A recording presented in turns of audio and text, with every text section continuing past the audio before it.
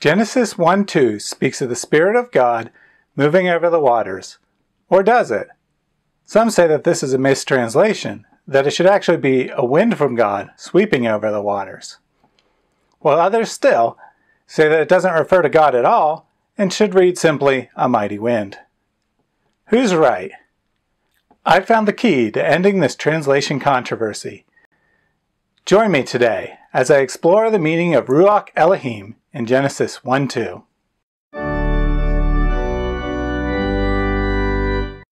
Imagine the following scenario. You're sharing the gospel with a Jewish friend, and you turn to Genesis 1 to show them that the Trinity runs throughout the Bible.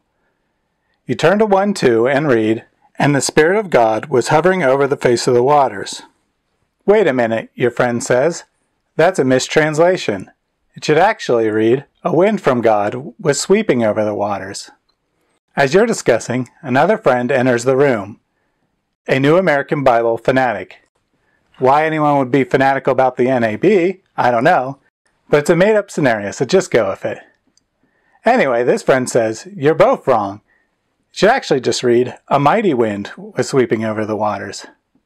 So who's right here? Is it the active Spirit of God, or an impersonal wind from God, or just a simply strong wind? Today I'll look at the original Hebrew to answer this question. But first, let's read the whole verse in English. The ESV reads, "The earth was without form and void, and darkness was over the face of the deep, and the Spirit of God was hovering over the face of the waters." There are two difficulties translators face in this verse. The first is the phrase ruah elohim, commonly translated as Spirit of God.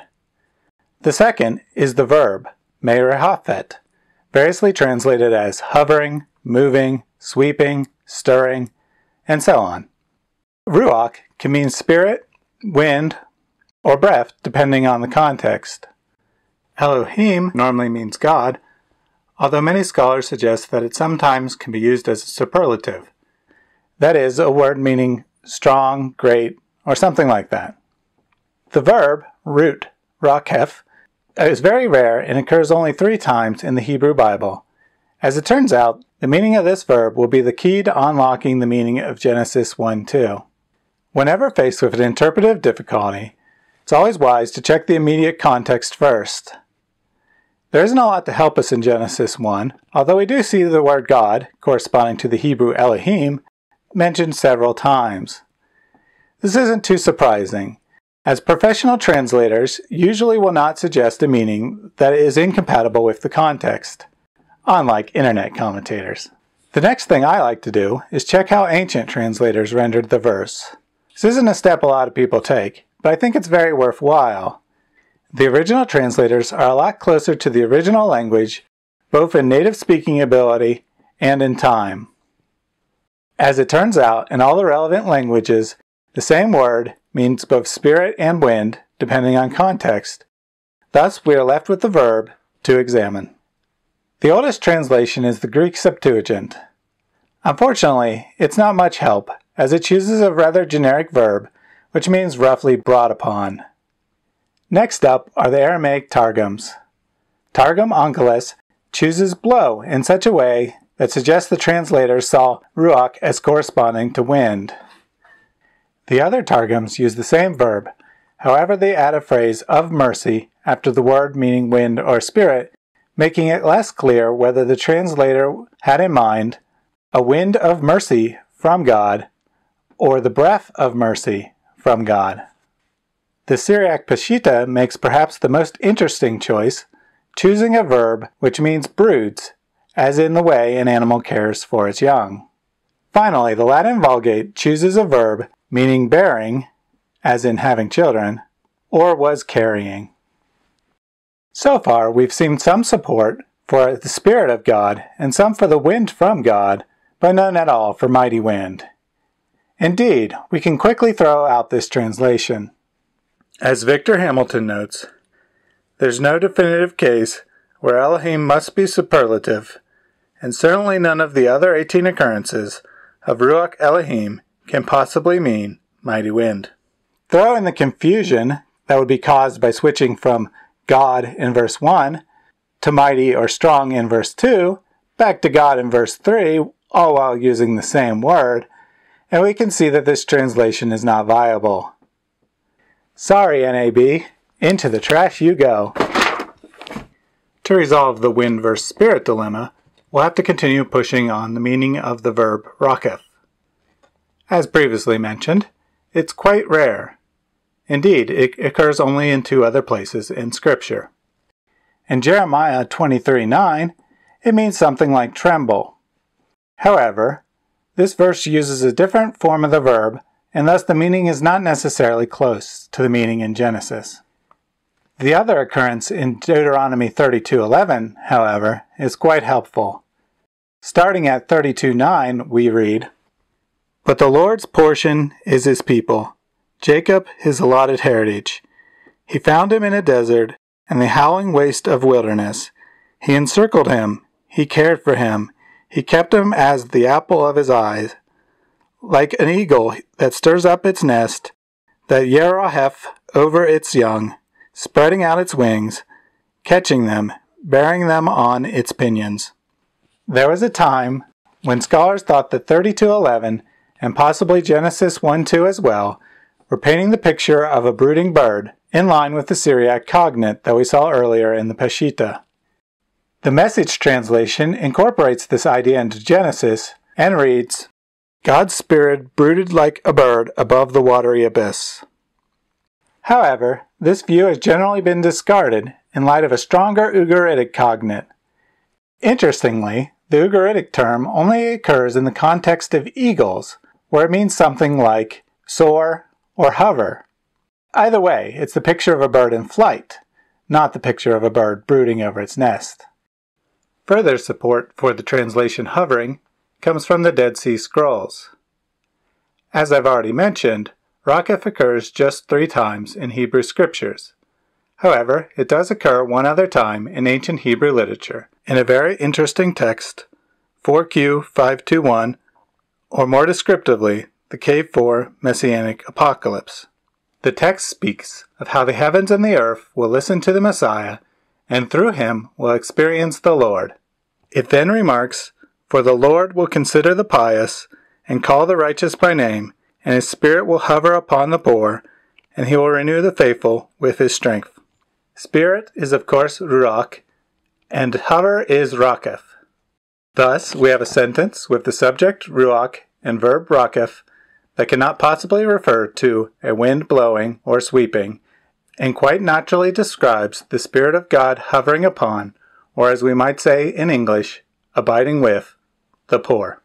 You may have noticed that I started my quotation at Deuteronomy 32:9, even though the context wasn't strictly necessary to determine the meaning of the verb.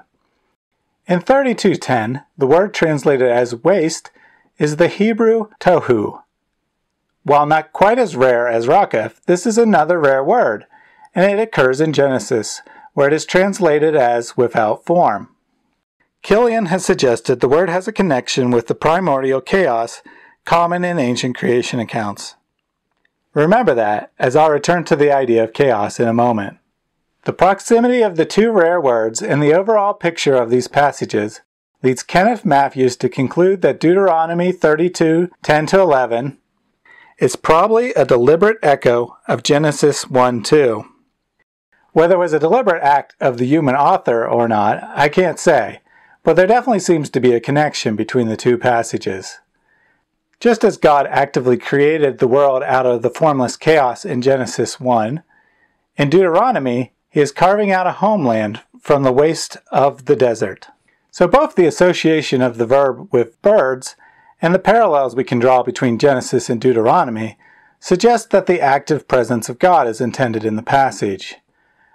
Choosing the translation "the Spirit of God was hovering" makes better sense in the immediate context of the verb as well.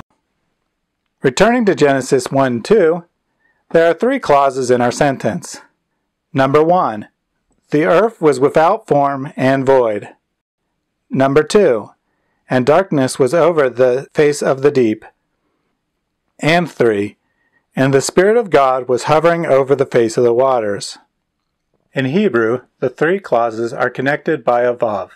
which normally functions similar to the English conjunctive and. However, it can also take on other functions, and some translators see the second vav as being disjunctive, that is, functioning like the English but.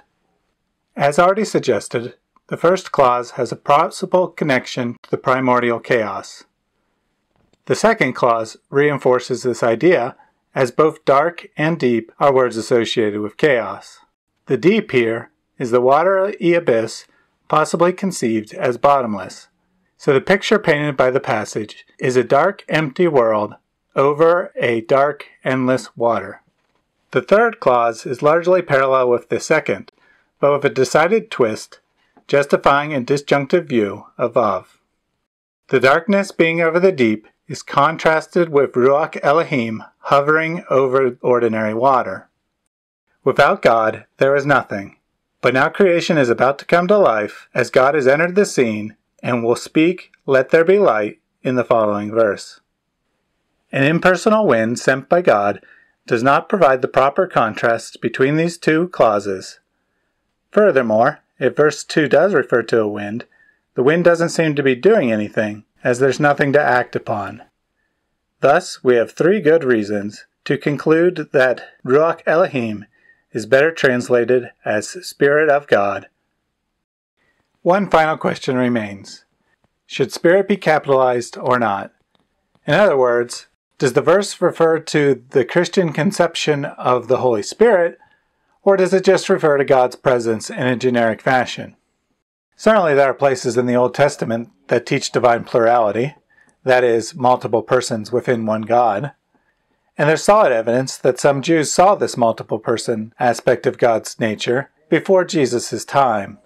However, is Genesis 1:2 one of those places?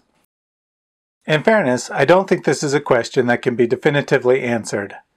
However, there's certainly nothing in the passage to rule out the Holy Spirit, and the active presence of God hovering over the waters certainly would seem to imply a person.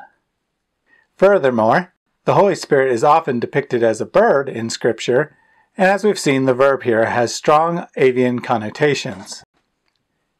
Nothing definitive, but the suggestion does seem to be valid.